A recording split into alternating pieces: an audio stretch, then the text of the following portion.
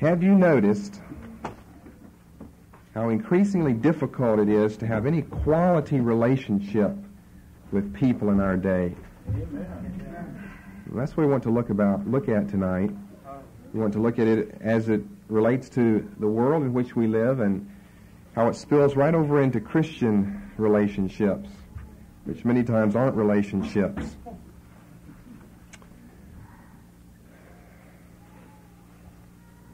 Matthew chapter 24. Much of Matthew 24 definitely applies to the last days. When you look at the signs in Israel and you look at some of these general signs, sociological signs we could call them. There are others that are found here, but sociological type signs in Matthew 24 and other passages. You certainly see these things all around us today. Paul gives a little list of these over in 2 Timothy chapter 3. Now there's no doubt about the fact that according to the prophets of the Old Testament, the Messianic era, which began with the first advent of Christ and will conclude with his second advent, all of that period of time makes up what the Scriptures speak of as the last days, or the latter days, or the end times. He initiated a new era, a new dispensation with his advent. But, of course, as those years roll by, and 2,000 of them almost have come by since then, we know that we've got to be getting closer to the end. Now, you're going to hear this argument used all the time, and I want to say something about it because I just want to hammer this into your hearts in the future as we mention things like this, that people will say, well, when you find Scripture like verse 7 here of Matthew chapter 7 that talks about the fightings and the wars that will take place and the other natural calamities, well, those have always happened in history. Now, I'm sure we've all heard that argument. Those things have always taken place in history. Well, that's probably true. No doubt that is true. These things have always taken place in history. But Jesus still said that certain things would characterize the last days. He still said that. Even though we might think that we have history to prove that this has always been true, he still said that certain signs would characterize the last days. And if that has just always been the case, then passages such as Matthew chapter 24 lose their distinctiveness then. They lose their uniqueness if this has just always been true. He still said this, even though they have taken place. There's something particular and something specific about what he says. Now, we could argue, for an increase in this. We could argue for it being more widespread. We could argue for it being worse than at any other times in history, and I think all of those arguments would certainly be true. But of course, we still have people that would say, well, society and humanity, human civilization has gone through its bumps and rolls and turns. At times it's good, at times it's bad. But there's one particular verse we want to get to, which is, well, let me just start with 9. I want to get down to 12. You'll be handed over to be persecuted and put to death, and you'll be hated by all nations because of me.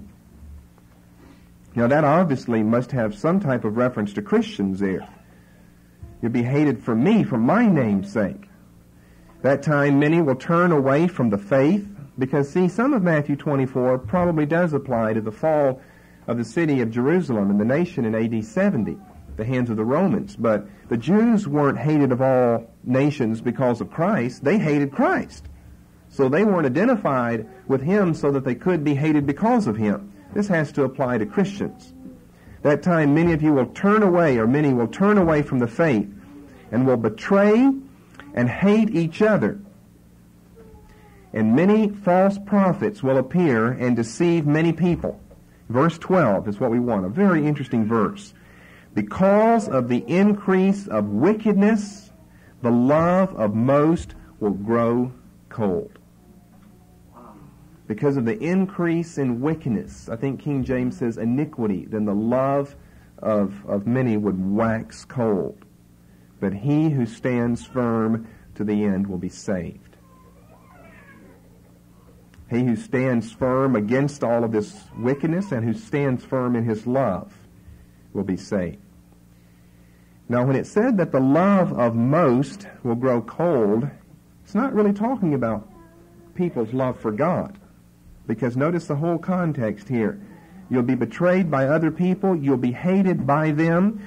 He said many will turn from the faith, will betray, and they hate each other in the last days. And so many false prophets will appear and deceive many people. Because of the increase of wickedness, the love of most will grow cold. Now that's what I want to major on tonight. Kind of an interesting study here. Just some thoughts that we actually are seeing around us right now, as we've never seen before in history. All you have to do is be a part of the Western world. And the Western world is the significant part of the world today. It may not always be that way. It depends on how long the world lasts. And maybe power will shift to those third world countries or something. But right now, that's not true. The focus of everything is on the Western world. The Western world is what controls everything. Society, it just seems, has broken up. And so concentrate on America. You see, I know what the critics say, but I think that I've thought about this enough and studied it out enough that I'm really not afraid of what they say. Well, now, wait a minute. You can't just take some passage out of Matthew 24 and apply it so specifically to your generation in the United States of America, because maybe the Bible's not talking about that. Well, the Bible's talking about something, though. We can't just say, well, people have always hated one another. Didn't Cain hate his brother way back then? Well, Jesus wasn't predicting Cain's time. That had already occurred thousands of years earlier. He still has to have his eye on something in the future, when because of the abounding of iniquity and wickedness, the love of people would wane. It would wax cold. It would grow cold. And people would just cease having the ability. They're seared, they're cauterized because of the iniquity that just prevails around them and predominates in their world. They cease having the ability to love, to be kind, to have warm relationships, to even know what friendship is even about. What anymore today, people don't even know what it's about. Society is broken up. It's disintegrating around us. Mothers are always at work. We have seen, you see, some of us are still pretty young, and some of the things in the older days we have to talk about from someone else's recollection or from something that we've read. But most of the adults here, any adult here in the church, no matter how young you are, you actually have lived through. Let me just get ahead of myself. If this country lasted for 200 years, the historians then would be writing about this generation, the 1950s, the 1960s, nothing like the decade of the 1960s. Why, it's already in children's textbooks today. What you lived through, that dark November in 1963 when President Kennedy was assassinated. Now that was unique.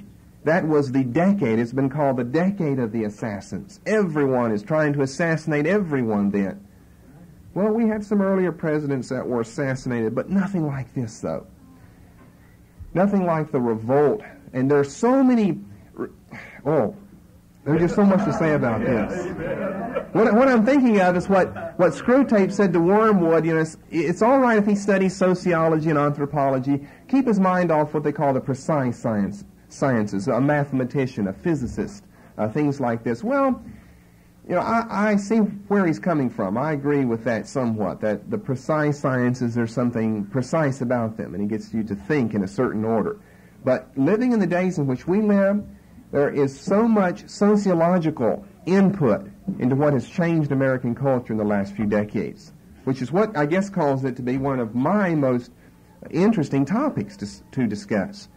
With the invention of the pill, we've never had any form of contraception that was as available, as accurate. It's not 100%, but it comes close to it. And that just legalizes all forms of promiscuity then. The Vietnam War, Watergate right after that, or during the same time, the legalization of abortion, assassination of presidents, Senator Kennedy, the president's brother, all the things that happened, all of the racial turmoil, all the 60s were certainly a decade. And see, I live down south, so I know about that. An incredible thing took place in this country. And all of these are various sociological inputs into this society that are changing the way we live, the way we think, the way we operate, that are certainly affecting people's relationship to one another. We're talking about colonizing space. When you talk about a lack of love and friendship, what are you going to do up there? Colonizing space, sending people all over the universe to live, when God meant for us to live as a group of human beings here together. But what I was going to say is 200 years from now, if this country were around, and I doubt that it will be, they would be writing about things like the assassination of President Kennedy, putting the first man on the moon. Kennedy boasted that it would be done before the decade was over, and sure enough, in 1969 it was.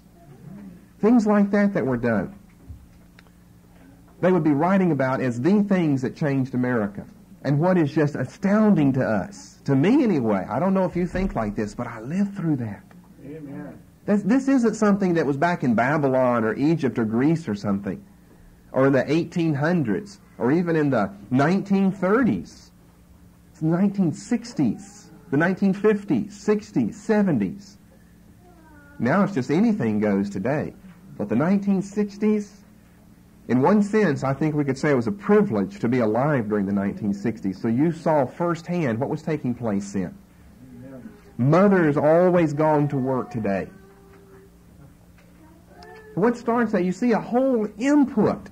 We'll study a lot about this whenever we study this in Christian ethics. But you see, with the pill, you can guarantee that you don't have children that you don't want to have, which then frees you up to go to work, which is going to cause tremendous problems in American society. To have women in the workforce. Fathers are away on business trips all the time. Because of that, marriages split, break up. Children are raised in single-parent homes today. It's frightening how many children today in, let's just say, the public school system come from a single-parent home. It's frightening to see that. Now, that person, he or she has lost something in their upbringing that it's impossible to restore. You grow up with only a mother, only a father, and you see what's going to happen down the road a few decades when all of these people who are children now are the people who are running things. You see, we have enough old codgers around, like President Reagan, who, lived back in the good old days. Pretty soon they'll all be dead. They'll be off the scene. We'll have nothing but people who were born in the 60s and raised in the 70s. Those will be the people. That's a frightening thing to think they're going to be in government, in control of anything in the world today. They shouldn't even be allowed to control a convenience store on a corner somewhere. They're so unreliable. And you know how that goes. Oh, pace of life is picked up today. This colonization bit, people are becoming more and more isolated.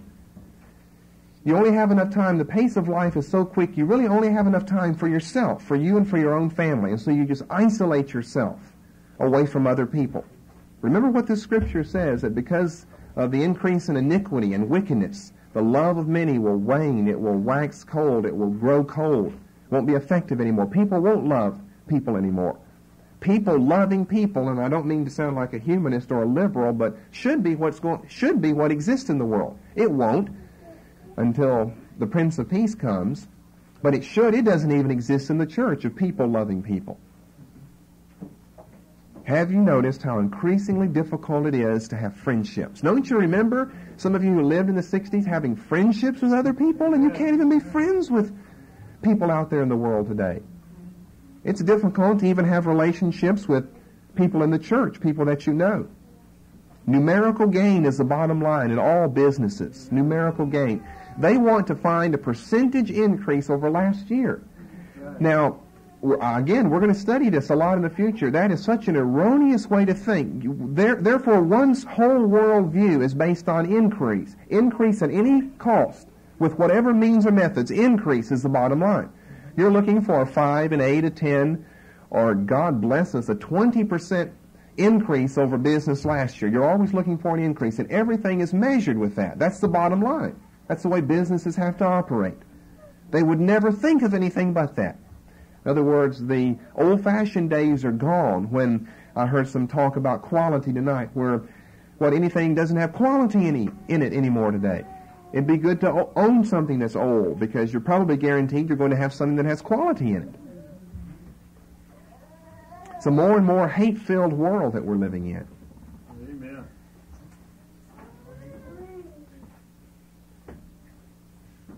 We shared a few thoughts with you Sunday week ago. I wanted you to have enough time to think about those, and this is kind of a follow-up on that.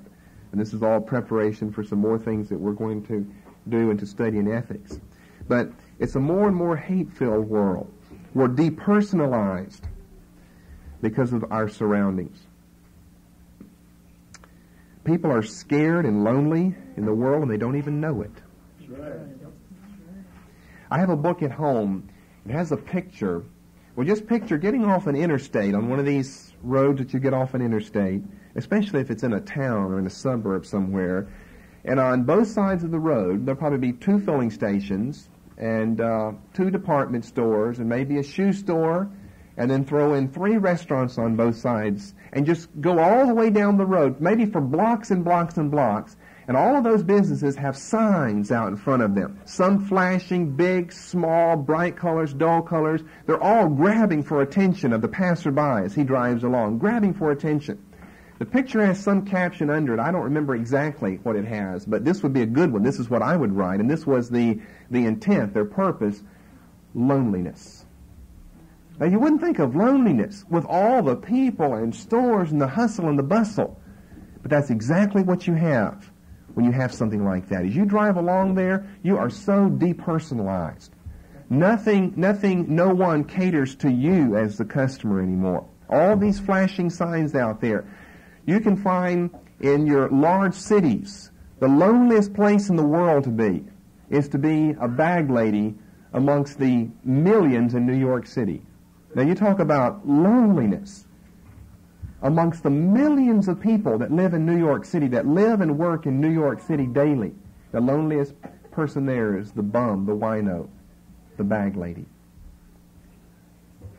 Don't you remember? You say, right away we can see that things have changed. Why, in the Old Testament, back in those days, you can find examples throughout the Old Testament, like that case in the book of Judges with the man and his concubine, where they're wandering around and they come into a city, and the old man comes out of the field in the evening, sees them sitting out in the street, and insists that they come home with him. And he said, "I'll put you up. It's all at my expense." You don't find that anymore today. You say, "Well, I'd be afraid to..." That's the whole point. People are scared because look at the thugs and the murderers out there. Wickedness, iniquity abounding. And there's a direct relationship. As it abounds, then you have a decrease in love, in warmth, in personableness. People don't even know how to be personable anymore. I've been thinking about this a lot, and I know I've taught you about this before, and then the Lord brings to my mind, well, maybe you shouldn't get on to the people so much. Maybe some of you were even brought up in a home that was not a warm home, not a personable home. Maybe you don't even know what I'm talking about. You can hardly help it. You're just being raised in a society here where there's nothing but coldness around you all the time. Now, this is not true of some of you. You might have been raised in a home. I was raised in what you might call a touching home, where there was hugging and kissing and crying. It never ceases to just shock me. And I read another account this week. When I read someone's biography or autobiography or just some newspaper article, it talks about a man who doesn't touch his children. There's verbal communication, or a mother, but there's no touching, there's no hugging, there's no kissing, there's no playing. People don't even have time for that anymore today. You shuttle them off to a nursery somewhere. You hire someone in to watch them. Or you just buy a television set and it's electronic babysitter for them. And I was raised in a warm home where there was touching and kissing, and you would kiss one another. There was nothing to be ashamed of there. You kissed your father and your father kissed you in public. People don't even do that anymore. The old boy, whenever his dad even wants to try to kiss him and lets him off at baseball practice, he scuffs his shoes in the dirt and blushes and tries to sneak away real quickly before his dad can give him a big hug in front of anyone. Well, why? Why does he do that? his buddies will kid him whenever he comes. You let your old man hug you and slobber on you over there. Well, used to, that's what everyone did. You were brought up in a warm environment like that. I was brought up in a warm environment. And so many people, maybe some of you. And it's really a shame. I feel sorry for you. And you just have to be honest. Were you brought up in an environment like that? It's just a crying shame that some people have been brought up. And I guess those of us who were not in that situation somehow need to communicate to you what it's all about. I can't even imagine living in a non-touching home where there's not touch and pats and pettings and stroking of the hair and stroking of the cheek. You have to ask yourself, does that take place in your home? You see, I'm not being critical of any of you if it doesn't. I'm just trying to help you because some of you may never even think of that. It's just an automatic response of mine. And you may never even think of that. With parents and children, a warm and spouse to spouse, a warmth, a hugging and a crying, and we had that when we were growing up. And you just don't find that around you today. You look at people behind a cash register in a store, they're lonely, they're cold, they're indifferent, they're not responsive, they're like a robot, they don't even know it, they don't even know what they're missing. People don't cater to you at all anymore. It's shocking if you ever get any personal treatment anywhere today. We don't even call them, our family, service stations anymore because you don't get any. They're gas stations or filling stations. You get filled up with gas is all you get. You have to ask them. And most of them now are self-serve. There was no such thing as self-serve. That was just part of the ethos of American culture to go into a filling station and get filled up with gas and your oil checked and all of your windows wiped down. And you could chat about the weather and the fishing and the trout stream over here. That was just a part of it, and now it's just in there and out. Pump the gas in and you're gone. See, we need to recognize these things, and we've got to make sure that we're not falling into this same trap ourselves. Sometimes you go I've been into full service places and have to honk your horn to get them to get out from behind the desk and come out there. And they think that they're doing you a service to come out there like you owe them something, a tip. It's full service. You're already paying extra for the gas. Like they are gracing you with their presence to come out there and get their hands smelly with that filthy gasoline and its vapors on it. And I've had to ask, will you please clean the windshield, the front and the back? Sometimes you're tempted to say, I thought this just came with the package. I didn't know you had to ask to get your oil checked and for someone to kindly look over your whole car. Of course, you don't do that because then you're being just like they are, cold and cruel and mean. The last time I was in a full-service place, I did get full service. I was in a hurry, and I tried to pull out, and he wanted to get all the windows. And whenever he did that, I just turned the car off. And I said, you sure made my day. I was down in Manchester. I said, you sure made my day. Well, what do you mean by that? I said, you are so friendly. Well, and he really liked that. He was the manager of the station. That's probably why he was friendly. You hire these 17-year-old beatniks out there, and it's just, out of sight, out of mind. Get the buck in my pocket, and I'm gone from this place. This place doesn't mean anything to me. Now, those people have been raised that way by their parents. They picked up things from their parents of a lack of concern about other people, an indifferent attitude. That's why they act like that. You shouldn't be raising your children that way. So what? You're working there for minimum wage. It's a privilege to have a job. You're not doing someone else a service. They're doing you a service. It's a privilege to have a job. You have to drill that. And you see, if you don't watch out, because our children are being brought up, and this is what we want to cover more in ethics, this whole business. Your children being brought up in this wicked society, how are you going to curb that influence? It is so pervasive out there. They get in this wicked public school system, and all they hear is a worldly worldview, a humanistic worldview that goes totally contrary to what used to be referred to, and I guess it still is, but it's just referred to, it's not done anymore, as the old Protestant Puritan work ethic, where those values aren't counted as values, they're vices today. They're not values anymore. So I had a nice chat with this man. We stayed there for a few moments, and I was in a big hurry. I had an appointment to keep, but I said, this is just incredible that you actually, insisted that I stay here long enough so you could get that back windshield of mine. When you have a car like our little car and the windshield slanted like that, it just is covered with filth all the time. And he said, no, a little car like this always has to have the back window clean. He said, that's very important. You can clean the front, with your windshield wipers, but got to clean the back for you. Made my day. You just don't find people like that anymore. You don't get any service when you go in stores. Those people are scared. They're lonely. They're in a rat race. They're there waiting for their time to finish, for the clock to tick off for them. They can punch out and be gone. They've got other things they've got to do. That didn't used to be the case. Used to, you had one store in town, and it was called the general store. And the man there, well, half the time you didn't have to pay. He knew you'd pay next week or whenever you got some money. You just kept a running tab, a running bill there with him. He knew everyone in town. Amen. You could send little 5-year-old Johnny down there, and he could bring everything. No one would mug him or steal his money at the store. Right. Or the clerk there wouldn't cheat him in returning change, That used to be the way this good old country of ours was. Amen. And it's changed drastically. See, it was more that way back several decades ago, but I remember growing and living right through this myself. We lived in Whitehaven, a suburb south Memphis, way on the south side. We lived on a cove, and there was only one street that separated the closed end of our cove from a field, a big woods, and then you had the Mississippi state line right beyond that. And I remember, I have vivid memories.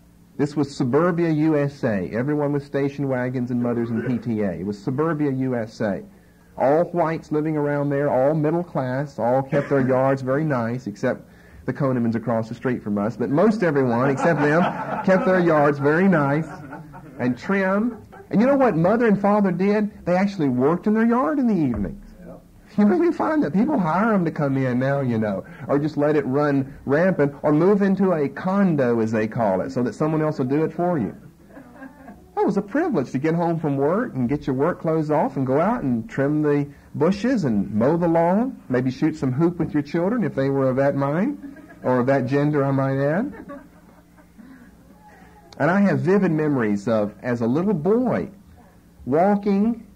It was down the street, and then we lived on Pickett Cove, and you'd take a right on Pickett, and you'd walk down Pickett and take a left on Stacy, and down the hill Stacy, and then it was a right, and I don't remember the name of that road, and then a left, and then a right, and then another left. It was always right, left, all the way there. Over to Shelby Drive. The county where Memphis is Shelby County. They named the road after that, Shelby Drive. And I'd go there and get my hair cut in a little barber shop. Some old gentleman there. And I probably paid $1 or $1.50 maybe to get my hair trimmed there. Just a little boy. I would walk the whole distance. When I got big enough to ride a bike, I'd ride my bike there. My parents and I never thought a thing in the world about doing that.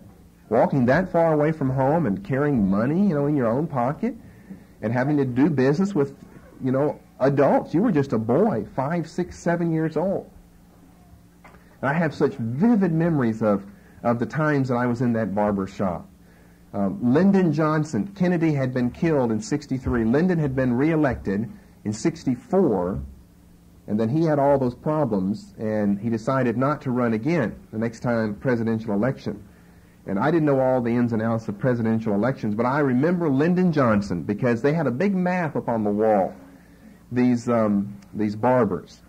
And before Johnson in the spring of the year, in March of the year, announced that he was not going to seek the presidency again, before he announced that, there was a lot of speculation over who was going to win what state, whenever the Democrats ran it off with the Republicans. And I remember Lyndon Johnson, they talked about Lyndon Johnson. They must have wanted to vote for him all the time. And I remember that. And across the street, we would go and for a penny buy 2 big pieces of bubble gum for a penny.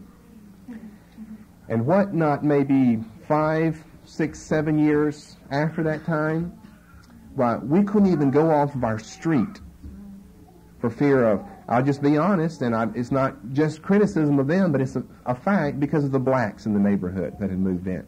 We couldn't even go off the street for fear you were going to get knifed or shot or mugged, beaten up, something would happen to you. So my family just finally decided to pack up, and we left for the hills and the lakes and the streams of Mississippi. No one's going to bother you down there. We just moved to a private lake. What else are you going to do? How can you raise your children in an environment like that?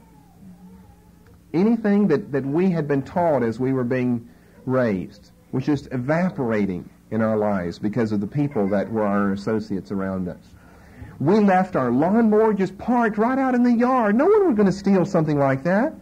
I don't remember of a single case, now I may be wrong, but I don't remember of a single case of anything ever getting stolen from our yard, from our house.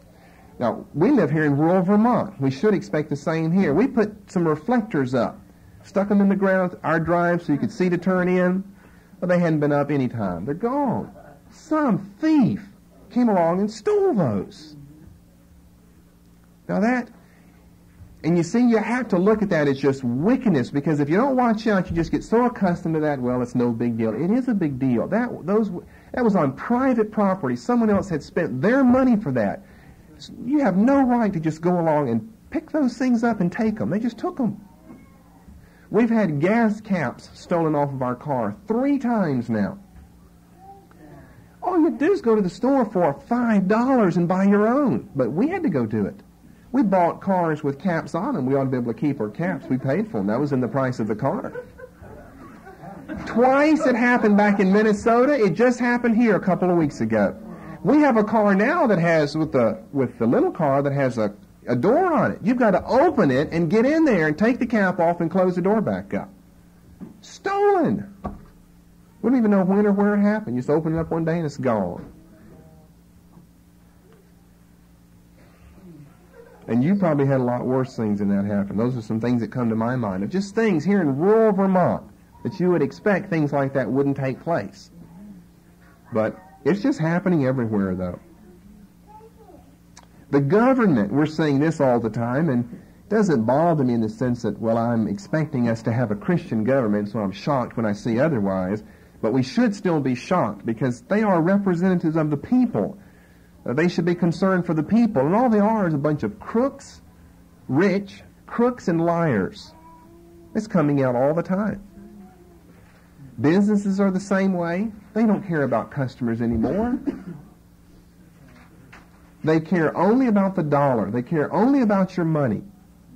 They give you a hard time if you ever want to exchange anything. You have to go through a hassle of, do you have your slip with you? You've got to return that, and what day was it on? And we've got only a 7-day period of grace, and after that, no returns. Why? They can't keep up with all the confusion.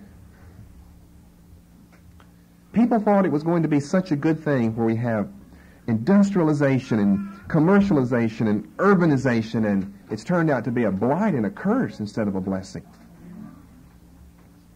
Think how many thousands of people go into a store somewhere. They can't possibly return everything that everyone, or allow them to return everything every soul wants to return. Used to, we just had a small store here or there. And it didn't seem like back in those days that people needed as much as they need today. Why do we have to have so much? I think that it used to be a privilege when, now this is really dating you, this is back to the 1800s. Whenever you got to at the end of the year after your harvest had come in and your family had made a profit, to order a pair of shoes out of the mail order catalog. Now that used to be a privilege. I really wished I could live in days like that. You are taught just by scarcity and by poverty, you're taught the worth of $1. You're taught the value of everything around you.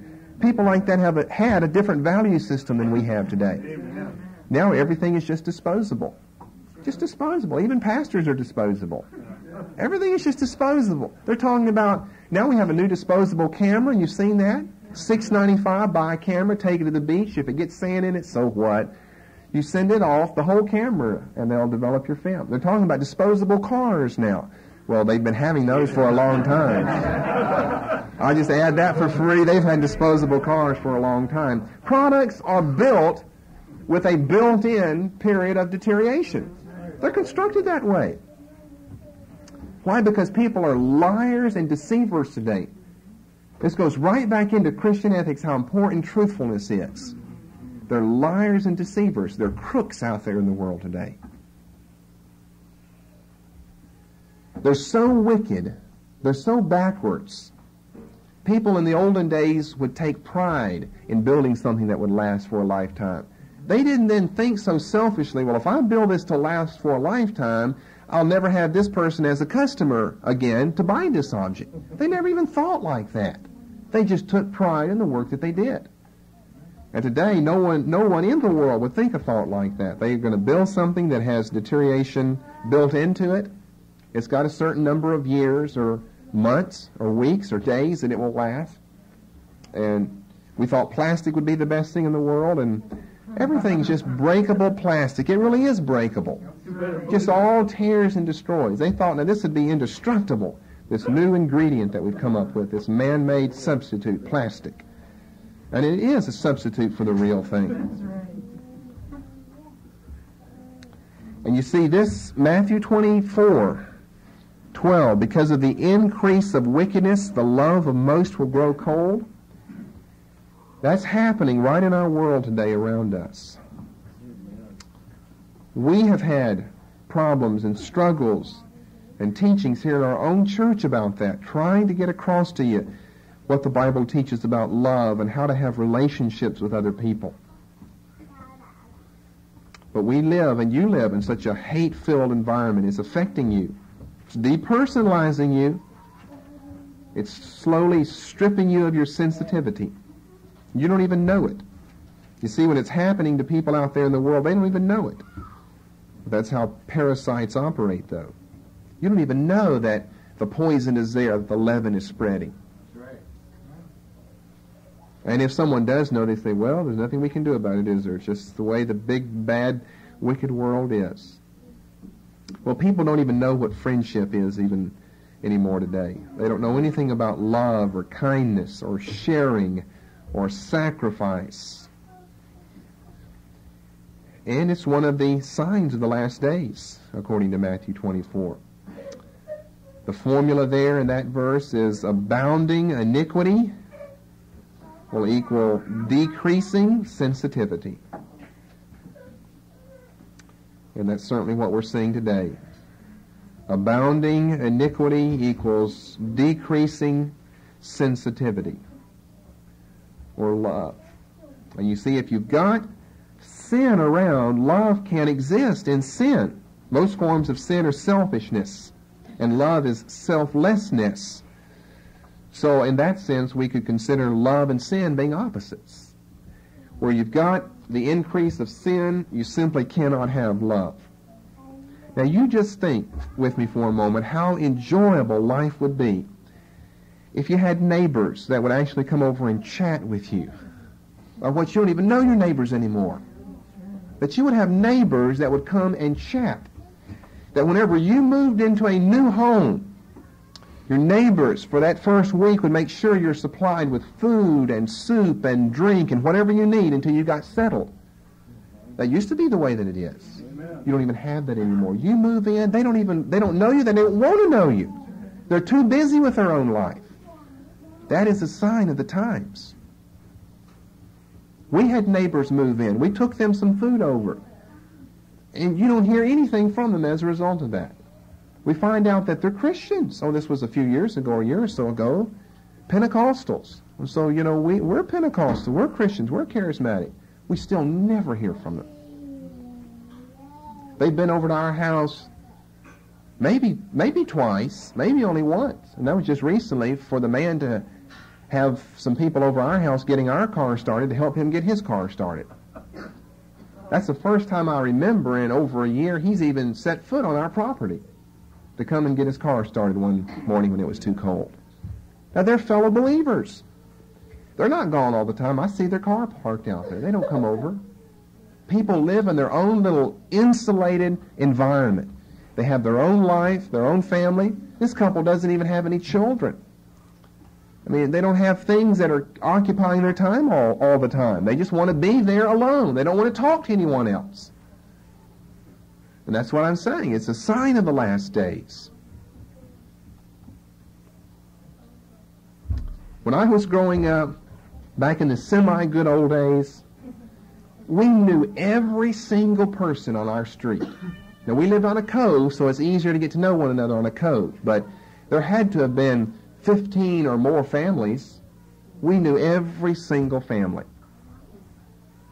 You'd see people out when they'd get home from work. The men would be out, in the driveway with their ties and suits still on, chatting with the neighbor across the street. He just got home from work. They'd be out there chatting together. Now you have to see movies to see that, or ask your parents to tell you about it, or look at pictures or postcards to even see that anymore. Neighbors actually acting as though they're neighbors. People don't know how to be friendly anymore. They're being cauterized, as I've said before. They're dulled toward this. They're cold. They're insensitive anymore. They don't recognize needs around them.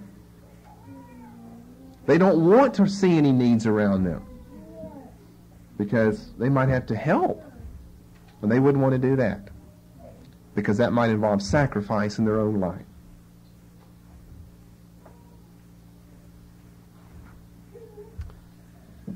We've got a country store not far from us, and we visit there every now and then to pick up something, but what country stores are just like supermarkets so many times. Now, I know there are exceptions. Praise God for the exceptions, but I don't find very many of them. We go in here, and it's just no talk at all. They don't say anything to you, not hello, good morning, nice day.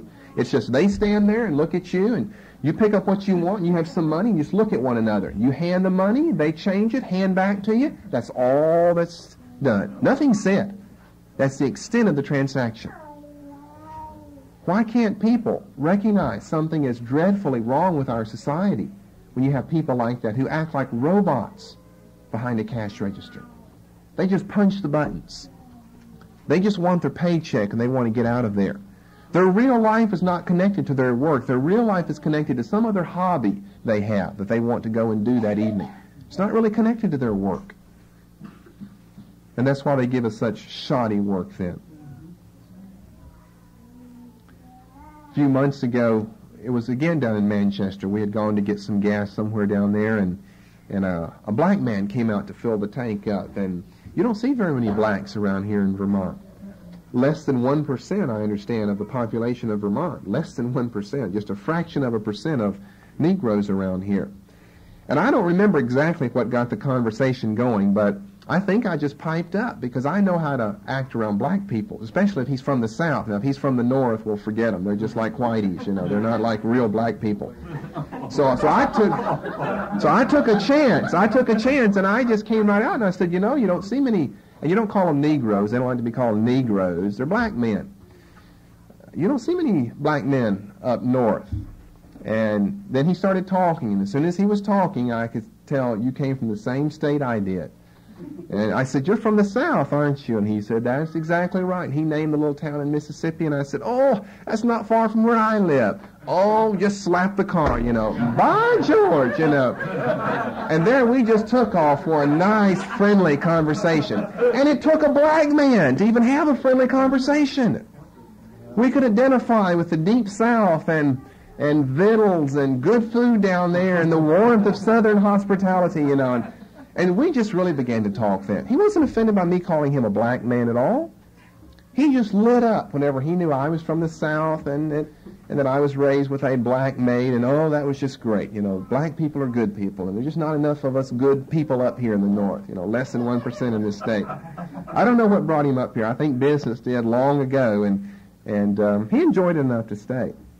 Now, that's a rare experience for me in Vermont, to have someone that'll actually pause, slap the car, and laugh and talk, and you're back to a warm, touching relationship. You pat each other on the back, all of this business. Most people, it's, don't touch me. I'm afraid of you. You're going to mug me or rape me or rob me or something, don't touch me. They just want the transaction to take place, and then it's out of sight, out of mind. They want you to be gone or them gone, one or the other. And that comes right over in, because you're living in that world out there, right over into your own life. And right over into your own relationships. And I am convinced some of you have been raised in that type of environment so long and to such a degree, that's why you don't know what love is all about. That's why you don't know what I'm talking about sometimes. When I say, why don't you talk to me or our family more often? Why is it we rarely ever hear from you? That didn't used to be in the olden days. The people knew their pastor. They talked to him. Today, with big-time religion, you know how it's even presented. You got that big minister up there, and he's got 1,000 people out there. He can't talk to them, so he's brought in with a security guard and out with a security guard and out the back entrance and right on into his hotel room. You see that happen all the time, and so that's just the mentality that you pick up. Right away, that's just exactly what people start thinking. There's something dreadfully wrong with that. People here in the church sometimes can't even have good relationships anymore. And you think back early in your life, you probably had better relationships with pagan people before you even saved. It's because that was before we've got such a change in the times and the ethos of American life and living today. Times are different. And the difference, I'm sad to say, is worse. We haven't improved. You could have a change for the better, but we changed not for the better. And it's not going to get any better. It's going to grow worse and worse. Jesus said that iniquity is going to abound. It's going to grow and increase and blossom. And as that increases, in direct proportion to that, people's ability to know what love is and to have a relationship and to be what I call a personable person, warm. They don't even know the right thing to say. They're stiff. They're cold. They don't even know the right thing to say. I know some people, they can't even get a conversation going. They don't know what to say. They really don't. I feel sorry for them.